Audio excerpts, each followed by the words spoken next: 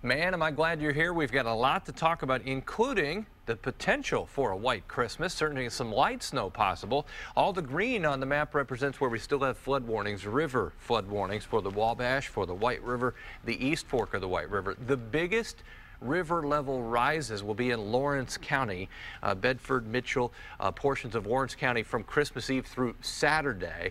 Everywhere else we're starting to see rivers crest. Let's move on. There's a chance for a white Christmas. You'll see why here in a second. Temperature trend, you're probably wondering, after our Arctic temperatures during the day, when it's going to warm up. Gradually warmer temperatures on the way at least through Saturday, then it will turn the other way. And it's a dry stretch Thursday through Saturday. We'll have some snow showers possible again on Sunday. Well, this is what we're watching. Iowa and portions of Minnesota, eastern South Dakota. This little system will slide through tonight and during the morning hours on Christmas, bringing with it then potential for light snow with temperatures so cold it would be fluffy, the kind where you just go like that and it blows out from around your feet. Anywhere from a quarter to half inch, generally speaking, especially north of Interstate 70, but the timing nearly perfect, Christmas morning.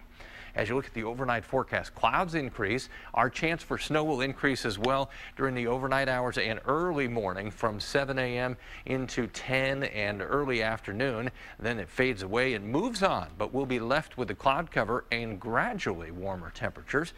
We'll start in the teens. The early overnight temperatures will be colder than I think when you wake up. With the clouds increasing, that will stop the drop in temperatures, and then a south wind during the day tomorrow will attempt to get our temperatures back to the freezing mark. Christmas Day, 27 at noon, no snow showers ending.